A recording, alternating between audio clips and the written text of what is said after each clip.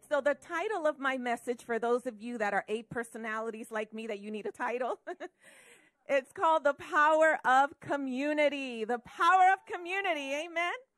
So I want you to look around this room, take a few seconds to just look around you. Look at all these beautiful people that are sitting around you here. If you're online and you're watching and there's people with you, look around at them.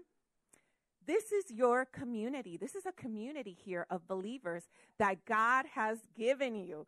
And you get to be a part of it, and you play an important part in this community. Every single person in this room has been set apart with a specific purpose. Amen? You're not an accident that was waiting to happen. You are not here because your mommy and your daddy look cute to each other. But God actually had a plan for your life. Wow. Can you believe God has a plan?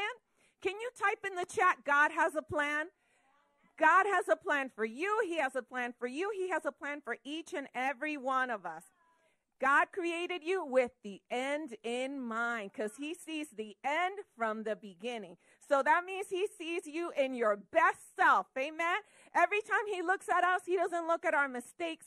He doesn't look at our shortcomings. He sees the perfect Lynn, and so does my husband, right, honey? Say yes, say yes. He has a plan for your life, and I'm going to prove it to you.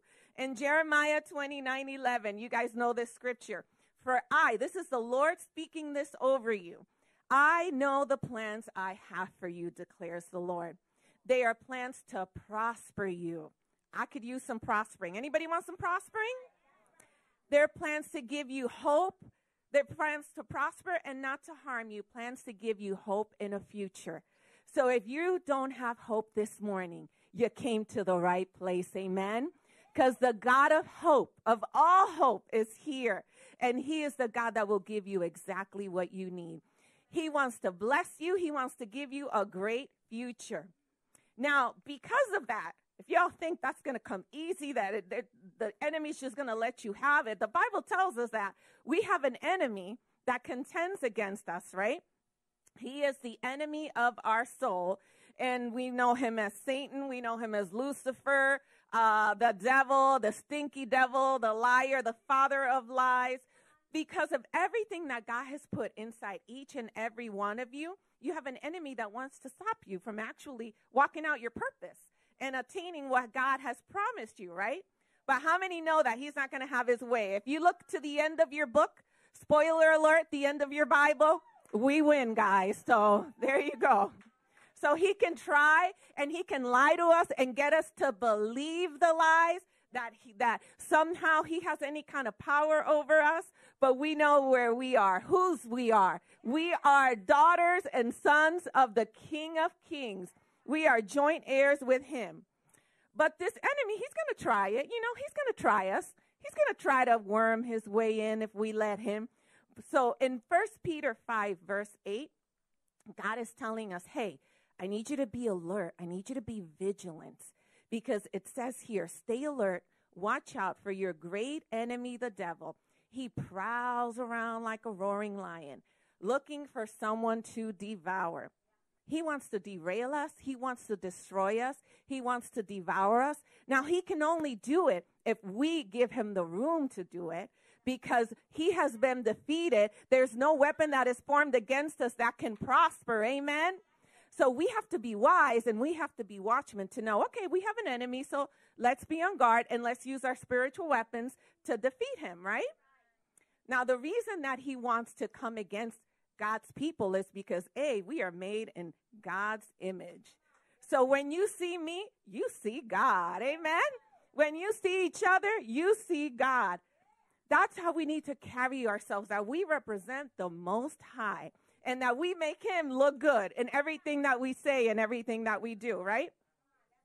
What we carry, there's a deposit in each and every person in this room, a deposit from God. You are pregnant, so congratulations. You are pregnant. You're carrying the plan and the purpose of God for your life. God has put that already inside of you. Everything that you need to fulfill your purpose, he's already put it inside every single one of us. So because it's so valuable, we got to safeguard it, right?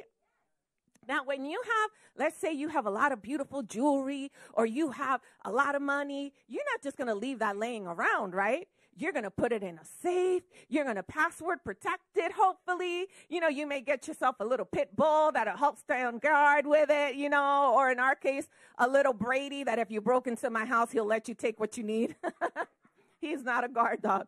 But we protect it, right? If it's valuable, we take care of it. We safeguard it. We don't just leave it out exposed. We want to make sure that nothing happens to it. It's important.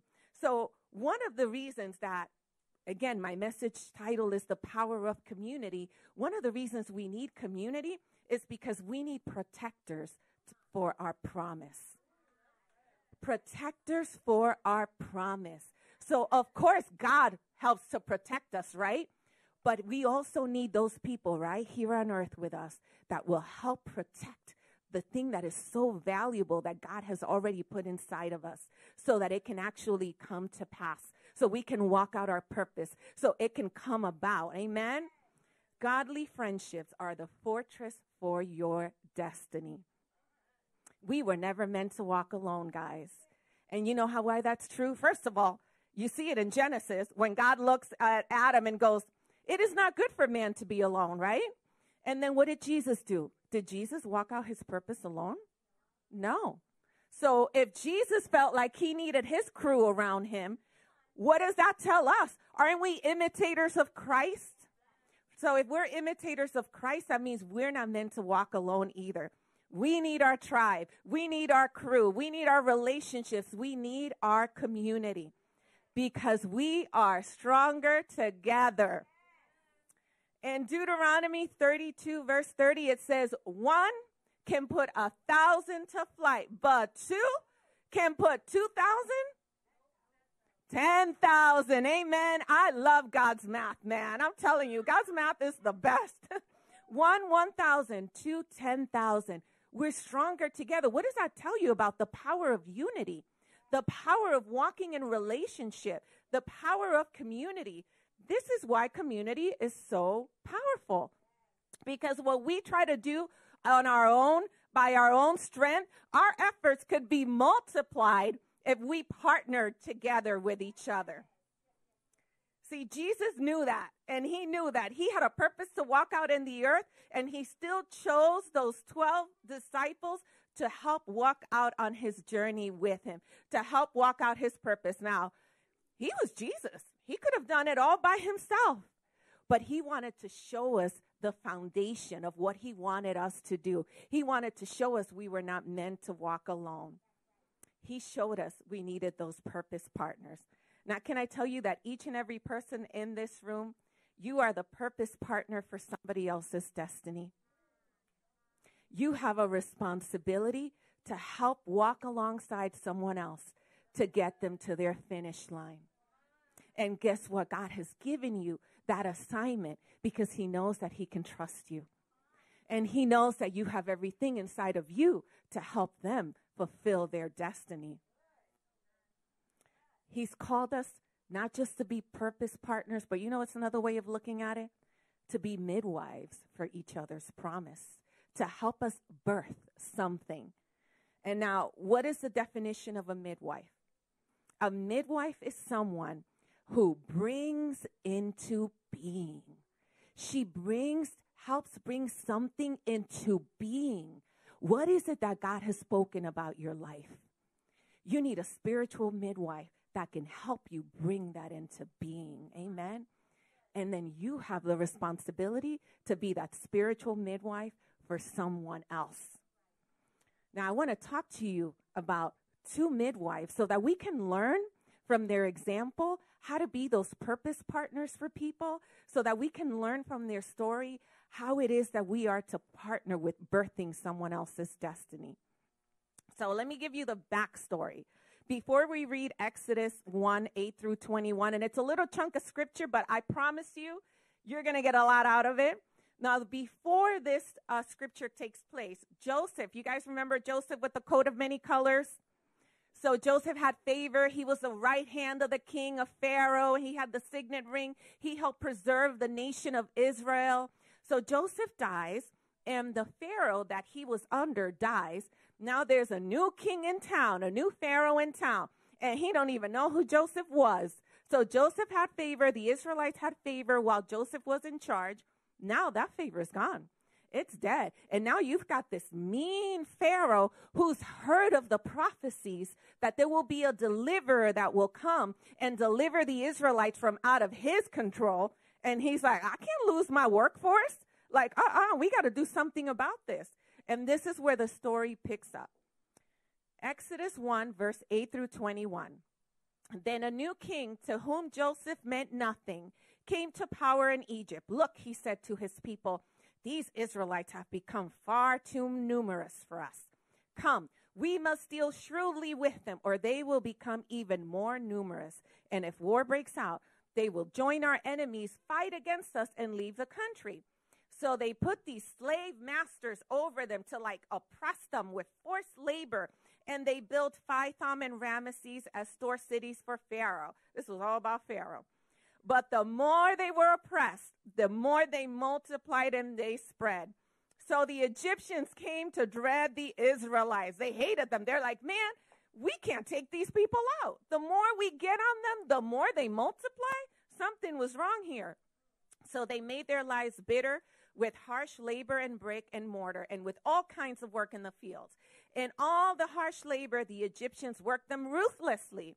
So the king of Egypt said to the Hebrew midwives, the women that were the purpose partners, whose names were Shipra and Puah, when you are helping the Hebrew women during childbirth on the birth stool, remember that word, birth stool, if you see the baby is a boy, kill him. Why? Because there was a deliverer that was going to come, and it was a boy. Kill him. If it's a girl, let her live. How many girls in the room are like, oh, yeah, thank God I'm a girl. So if it's a girl, let her live. The midwives answered Pharaoh. Hebrew women, now remember, the midwives were Hebrew.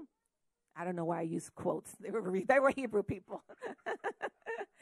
And they're telling them, the Hebrew women that you're telling us to go and kill their boys, they are not like Egyptian women, like your women. They're throwing shade to Pharaoh now. They are vigorous, and they give birth before the midwives arrive.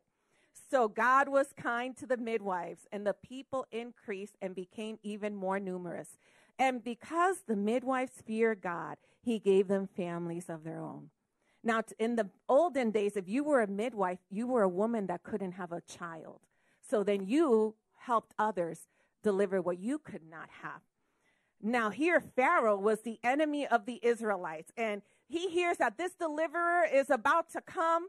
And then he tells the women, he's like, okay, I need a plan. I want you to go and find them when they are on the birth stool. Now, why didn't he tell them, go and tell us where the women are that are pregnant now, and then let's kill them now? Why didn't he say, okay, after the baby's completely out, that the baby's in the crib, go kill the baby, right?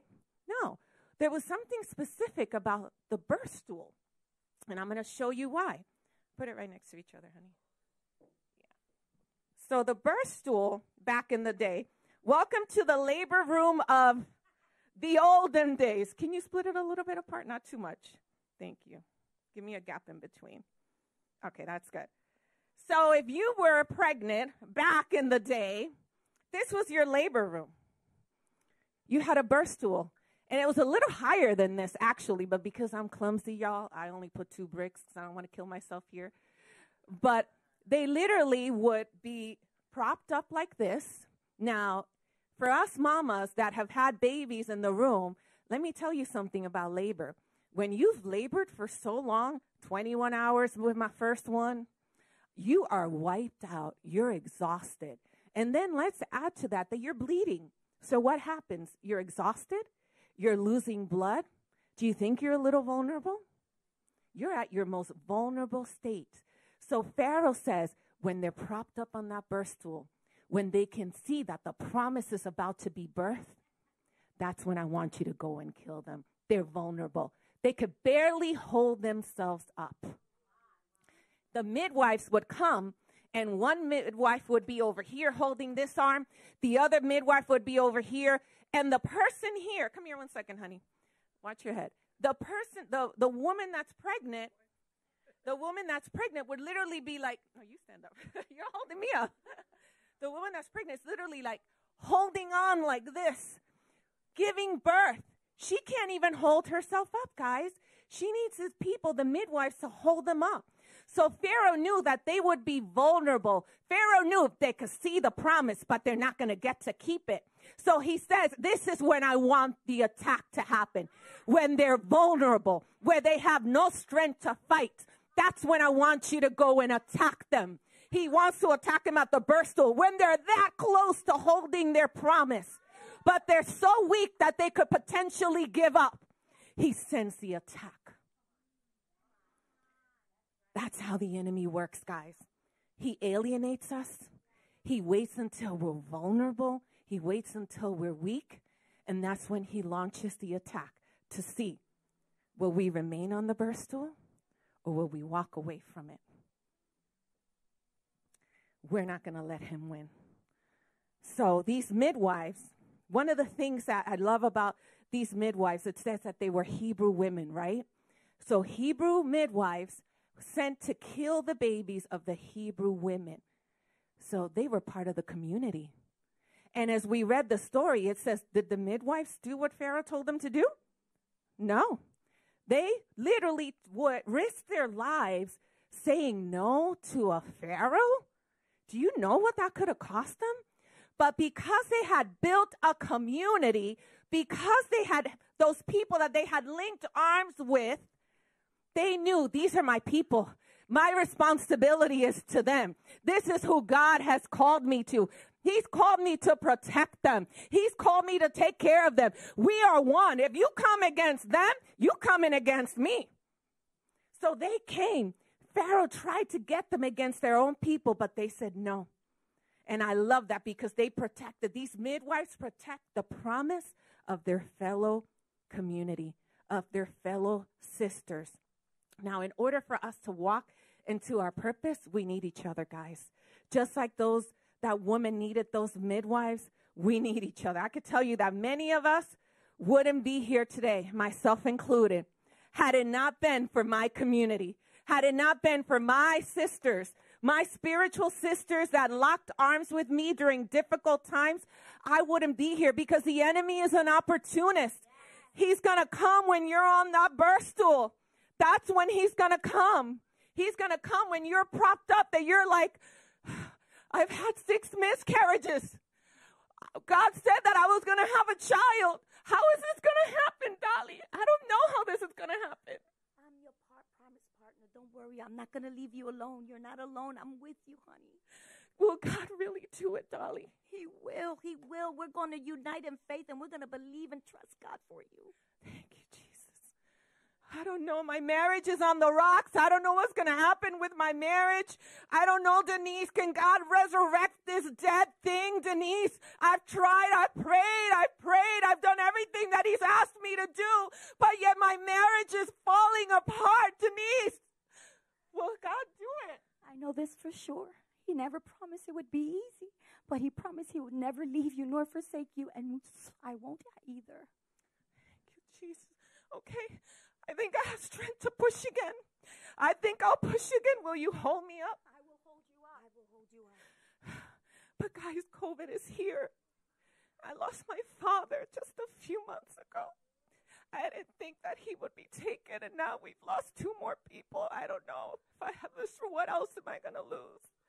I don't know if I can believe I've lost hope. Don't ever lose hope. You know why? Because we will be right here with you every step of the way. I don't have the strength to pray, Denise. That's okay. I'll stand in the gap and I'll pray with you and for you.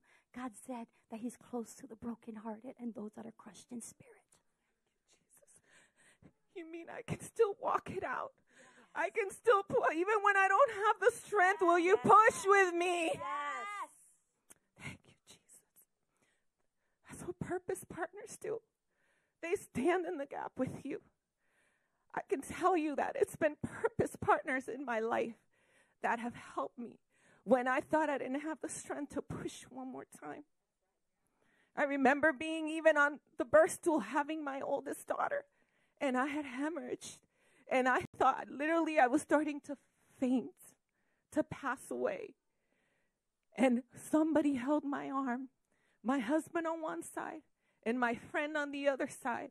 And they began to speak life over me when I thought I couldn't do it anymore, when I thought I couldn't push anymore, when I had given everything that I had in my power. They poured faith back into me.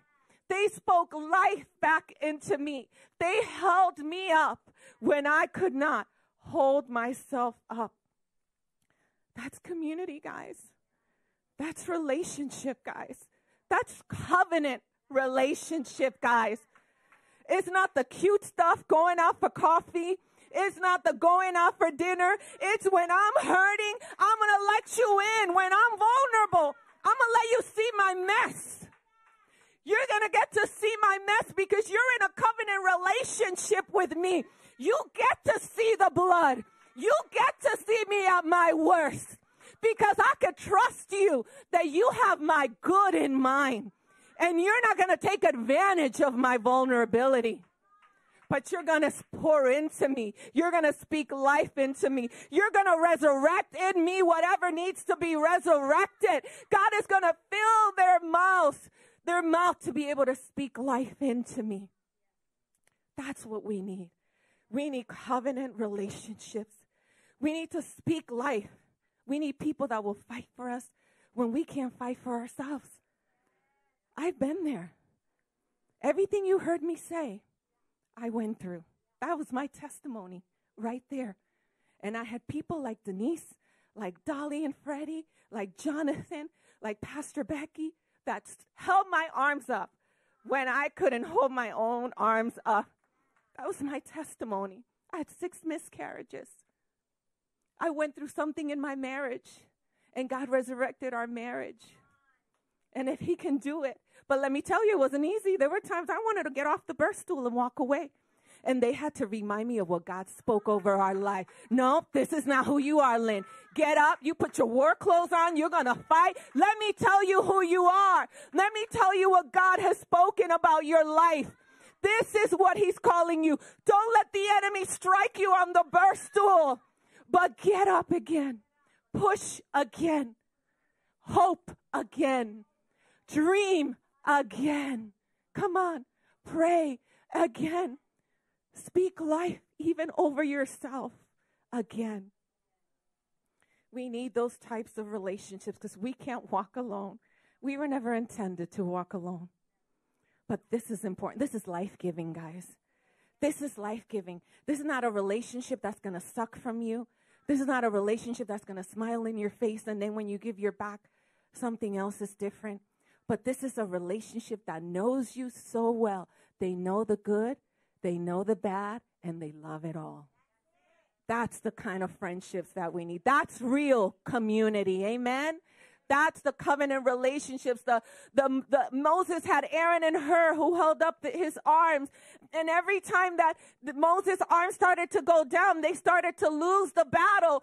But when Moses, Aaron, and Hur came, those spiritual midwives, those purpose partners came, and they pulled up the arms of Moses, they won the victory over the enemy. Amen? Together we win.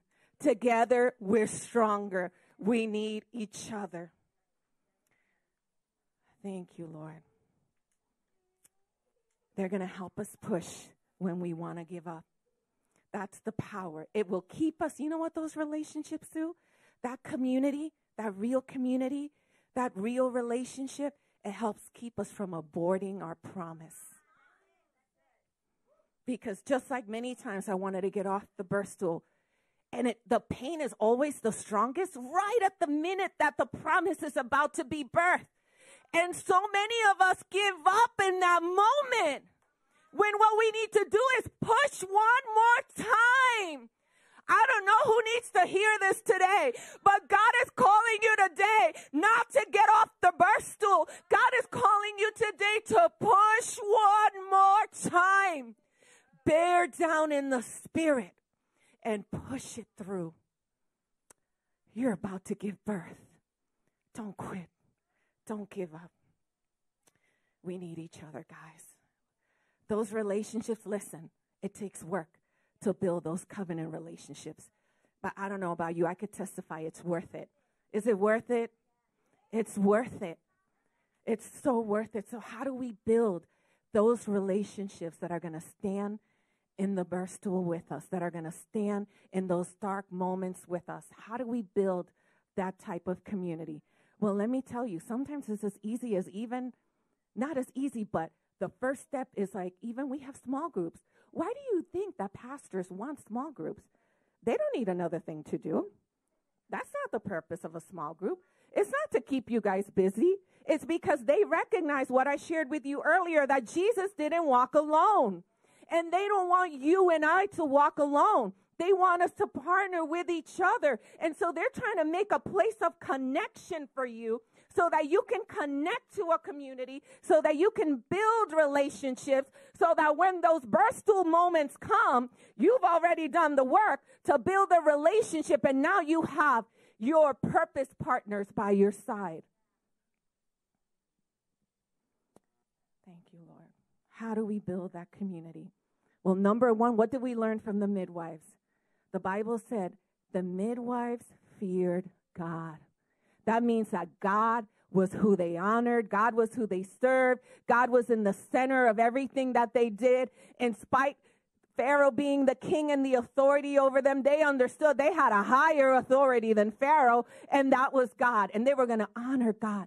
God has to be in the center of our relationships, because when God is not in the center, that's how you end up having relationships that hurt each other. And they walk away and they don't know how to engage because they haven't put God in the middle. But the midwives honored God. We need relationships where we are going to, you know what we're going to do, guys? Hashtag no filter. We're going to take off the masks. We're going to be vulnerable and transparent and real with each other. We're going to let our guard down. Yeah, could you be hurt? Yes. But could you also miss out on something great? Yes, you can. So I want to just encourage you. Let down your guard. Let people into your life. Let them see who you really are. Let the right people into your life, into partnership with you. Let's be transparent, because you know what? We don't know how to pray if you don't let us in. How do we know? Well, how to pray effectively if you're not letting us in? Those relationships, we need to love and protect each other. Just like the midwives, you know what they did? They basically stood in the gap. Pharaoh said, attack them. They're like, nope, not on my watch. It's not going to happen. Oh, no, you're not taking this person out. You got to go through me to get to them. That's the kind of vulnerability. We need to love each other and protect each other. Love conquers a multitude of sins. Amen. We got to be there to hold each other up. So that means not just in the good times, but in the mess, in the bad times. And you know what? It's important for us to speak life over each other, to speak the word, because there are many things that we could say over each other, but when we speak the living, breathing word of God over each other, that's a river of living waters that will flow into the person when they need it the most. And we have power in our tongue. Life and death are in the power of the tongue. So let's speak life. You know, what I love about this is, and I'm going to have the worship team come up, that these midwives, remember I told you the midwives were women that couldn't have babies? And so they were assigned the role to help others. Since they couldn't do it, they would help others do it. But look at what happened. Because of the relationships that they had built, they protected the promise of another. And what did they get in return? What they sowed, they reaped. Do you mean that God's principle of sowing and reaping is accurate? What you sow, you reap. So I want to encourage you. What is it that you need God to do for you? What is the thing that you're believing God to do? Will you step out boldly in faith and sow that into someone else and watch how you shall reap? These midwives reaped families of their own. God blessed them with children of their own as they stood in the gap for someone else. Amen. That breakthrough that you've been praying for, maybe it's time for you being that midwife to someone else, for you standing in the gap for another. We're each other's destiny keepers. That's the power of community. And we got to be intentional. We can't wait for the other person to initiate. You know what? It goes both ways. We pick up the phone. If they're not calling, we call. If they're not texting, we text. If they're not inviting themselves over to your house, you invite themselves over to their house. I've done it. I'm coming over to your house after church, okay? I like coffee. Like that, we've got to develop that. We can't be shy. We can't be afraid of rejection because we're missing out. We've got to do it. So I'm just going to ask you if you could stand with me today.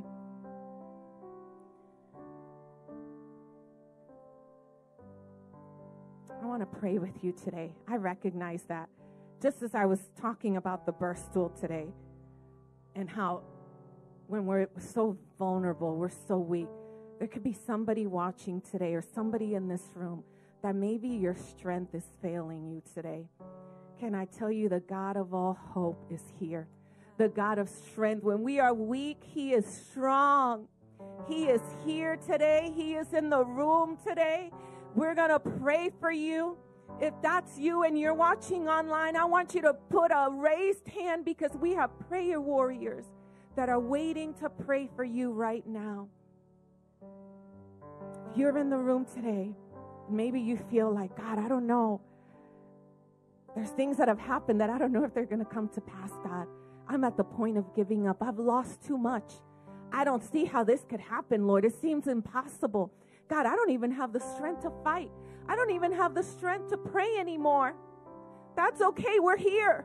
We're here to pray over you. We're here to speak life over you. We're here to be spiritual midwives for you today. You're not alone. The devil is a liar. God brought you to the right place at the right time with people that are spirit-filled that will speak life into your spirit. That you have a community of believers that is here to stand with you today. Don't walk out the same when you don't have to.